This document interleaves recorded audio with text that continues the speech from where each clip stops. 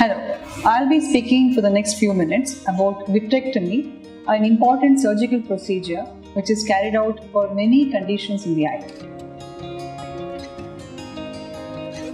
Hello friends, I am Dr. Prathiba Hande. I am working as a Vitreous surgeon for the last 15 years at Narayan Nethralaya. Vitrectomy involves removal of the gel inside your eyes. This is done for several of the pathological conditions inside the eye, mainly for the retinal conditions. So vitrectomy, we'll just learn a little bit more about vitrectomy in the next few minutes. The gel inside your eye is important to a certain extent only. If the gel is clean and clear, you will see well. If the gel becomes infected or if bleeding develops into the gel, then the visibility reduces. So we intend to remove this gel and replace it with several substances. So let us know the anatomy of the eye to understand a little bit better about the vitrectomy. So this is the front of your eye. This is the front of the eye, and the white part of the eye, what you see, is the sclera. And the front part is a transparent structure called the cornea. Most of the cataract surgeries is done through the corneal or the junction between the cornea and the sclera, which we call it the limbus. Whereas vitrectomy is done through the sclera, that white of the eye. So why do we have to do a little more posterior? Is because we want to reach the posterior chamber, that is the back side of your eye. This is the vitreous cavity. Here it is blank, but it is filled with a jelly substance, that is vitreous. This vitrectomy is done for various conditions, including retinal detachment. This yellow region what you are seeing is the retina. It's actually a transparent membrane which can separate and starts floating in the vitreous, and this can lead to blindness. So this retina has to be pushed back to its original place. For that sake, vitrectomy is carried out.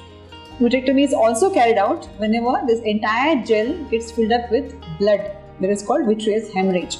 This commonly happens in diabetic patients. It can also be done for several retinal conditions wherein there is a hole developing in the retina called the macular hole, which causes the central vision to come down. So to close this hole also, we might have to do a vitrectomy. Vitrectomy is also considered when certain membranes develop on the surface of this retina. So this membrane has to be removed to improve the vision. So likewise, we have multiple conditions in which removal of this gel becomes very crucial to find an access to the retina, as well as when the gel itself becomes opacified, we might have to remove it. So the gel removal is done through 3 ports or 3 incisions, which are done through the white of the eye, because we want to reach the back side of the eye. So this removal of this gel is called as vitrectomy. Vitrectomy is done with fine cutters which have cutting rates of more than 10,000 per minute. So this makes the removal of the gel very safe, because it's removed with a very fine cutter and with very high cut rates. So now this gel, once it has been removed, it might have to be replaced with certain other substances. The most commonly used substance is usually a silicone oil or a gas bubble.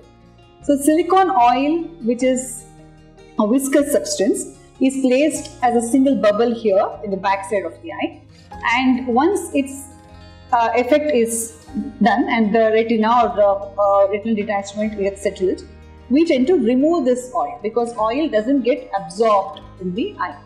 So we again have to do another 2 ports or 3 ports and actively remove this oil from your eye. Suppose this suppose the oil bubble is not required, we can use other substances, that is gas bubble. This gas bubble gets absorbed by itself from the eye, and there is no need for a second surgery to remove the gas bubble. So whether it's a gas bubble or an oil bubble, or sometimes nothing at all, it can be just replaced with saline. This decision is taken by the surgeon on the table, or he can have some idea about it before surgery itself and can explain to you. So vitrectomy as such is a surgery that is done for several of the retinal conditions, and the Prognosis depends on what might be the retinal conditions. and how good the retinal cells are working, and also depends on the diabetic status of the individual and several other parameters. So, the vitrectomy is a single procedure which is done for various retinal conditions, and the outcome of this procedure mainly depends on the retinal condition. The procedure may take around 1 to 1.5 to 2 hours depending on what the pathological condition the retina is, and subsequently the patient might be asked to maintain a face down position. This face down position is mainly advised because oil or gas tends to float in your eye. So when the patient, when you are actually in this position, the bubble may not actually give the maximum effect on the back side of your eye. So we might ask you to maintain the face down position wherein the bubbles tends to float and then gives the maximum effect on the back side of your eye.